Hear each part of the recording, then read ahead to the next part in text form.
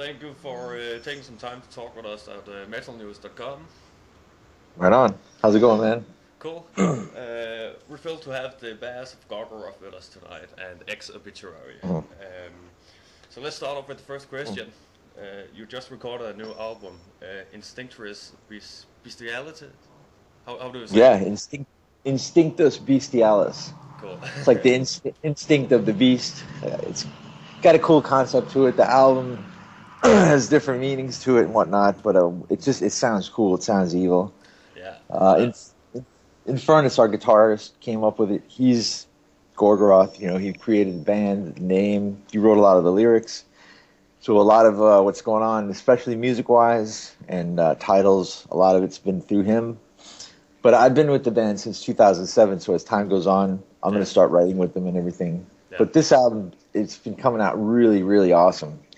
I just was in Stockholm at the beginning of December and recorded all the bass, and I'm just blown away. Awesome. I was blown away because we've been writing this album for about 4 years. And I just finally started hearing the final pieces of it and then adding the bass to it, which just blew me away. So yeah, it's great. People are going to love it. Cool.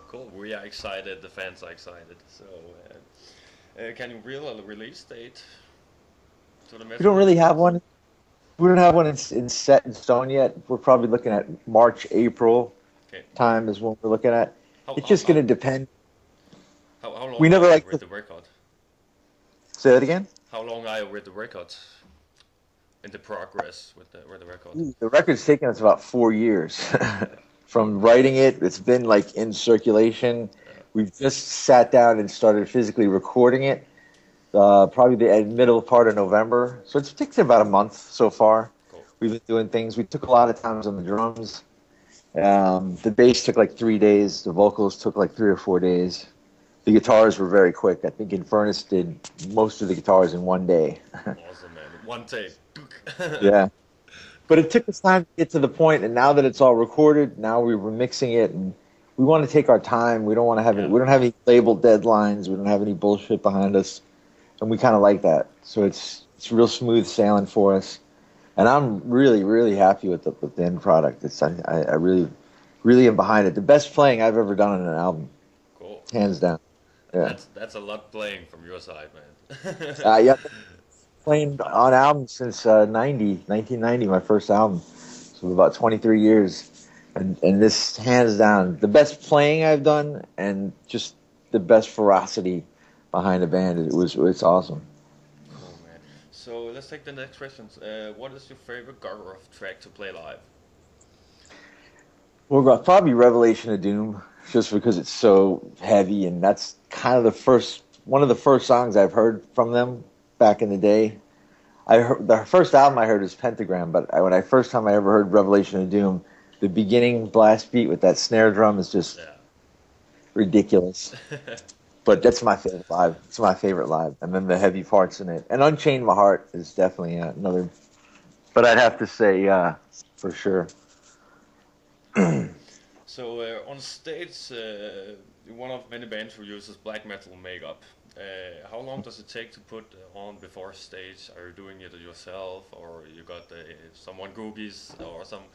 Yeah, no, we do it ourselves. It's pretty much preparing for battle is what we kind of look at it like. Yeah. And it's usually right before the support band or whoever's playing before us is about the time we get started. So it's whatever, maybe 45 minutes. But it's kind of like a ritual as well. So we take just putting it on is not the whole part of it. There's a lot of other things behind how everything goes down. But it gets our minds prepped and ready. And then once everything's done and the lights go down and the band starts, that's just the best part of it all. Cool. Your favorite track on the Quantos album from 2009? Satan Prometheus, definitely. Definitely Satan Prometheus. But Euthanasia is definitely a favorite. It's hard to say. I got a lot of favorites on there, but Satan Prometheus is definitely my favorite. I love to play it live. Love to listen to it. Sweet. So, what bands are you listening to at the moment?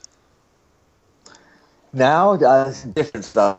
I'm kind of all over the place. I got kids, so I got music playing what they're listening to, and my wife listens to top 10 radio, whatever, and that. Metal. I like this band from Poland called Cultus de Gule. I don't They're know. black metal band. If you don't know them, you gotta check them out. Cool. Amazing, amazing. The newest album is called Handbane, Hanbane. They're on Hell's Headbanger Records, I believe it's called. Cool.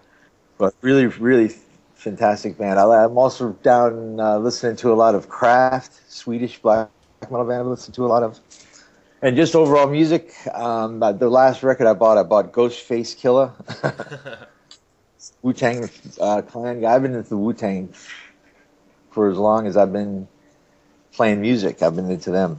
They're one of my all-time favorites that I've ever had. And he just put out a new record called 12 Ways to Kill a Man, or 12 Ways to Die, or something like that. Really awesome album. I've been listening to that a lot. But in metal, Cult of the Gules is probably the best thing I've heard in a long time. Cool, man. On tour, your obelisk has a lot of fun. Can you tell us a funny moment with the band? Yeah, a lot of funny moments. It's just usually losing somebody is the hard thing, or going into an airport when some of us have not taken off all our corpse paint, and you got paint all through your hair, and you're getting on a plane. That happened to us once when we were traveling through festivals in Europe and flying from one country to another, and it's hectic because you go to one country and then you fly right after the show. You get to the hotel, you sleep for an hour, you get back into the shuttle van right back to the airport to go to the next place. No sleep, we drink a lot and everything. And then you look on yourself when you're looking in the mirror on the plane, and you're just like covered in paint and blood's on and stuff. And they stopped me in the security because I had blood all over my pants. They thought I cut myself. Oh It was God. just like fake blood that I forgot to take off. So that's pretty funny stuff that we've seen. Cool. Yeah, I can imagine there's a lot of fun moments in a big band like Yeah. Gorgoroth. So also with Yeah, Obituary. yeah, I've seen everything you can imagine. But yeah, it's a lot of it's just experience that you have to be there to experience it. Yeah. Couldn't even explain some of the shit that I've seen. It's fun to hear what the big guys in the metal scene has can remember of the funny things, So there's a lot Yeah, of yeah, fun stories I'm getting here. So cool. yeah. Your upcoming European tour. What are your expectations for the tour? And can you reveal any of the guest bands? So far, Vital Remains is going to be Oh, our support. fuck So yeah! that's should be a good tour, man. Definitely good tour. We're really excited for that.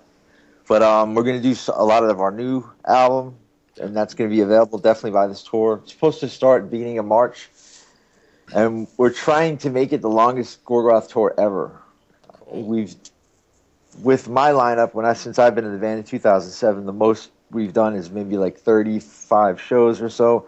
Yeah. We really want to do like a whole spectrum and just hit as much as possible. If not, we're going to break it up into sections Yeah. and do different areas like Scandinavia, UK, Europe, Russia area, Yeah. Eastern European countries. But Up to maybe break it Denmark, up. man. But Come to Denmark. yeah, we definitely. I've played the Roskilde Festival years ago with Obituary, Yeah. and I've been Denmark a lot. Really cool.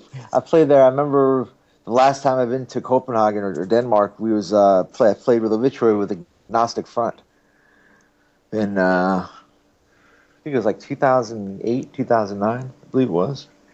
But killer show, really killer show. Cool, man.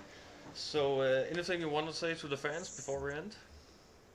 Hopefully we'll be in Denmark, and but yeah, be preparing for this record. I mean, it's gonna blow your head off. I'm telling you. Cool, cool. We are all excited, man. Yeah, it's supposed to.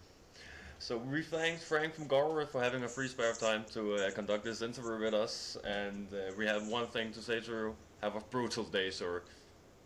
You too, man. Have a brutal day.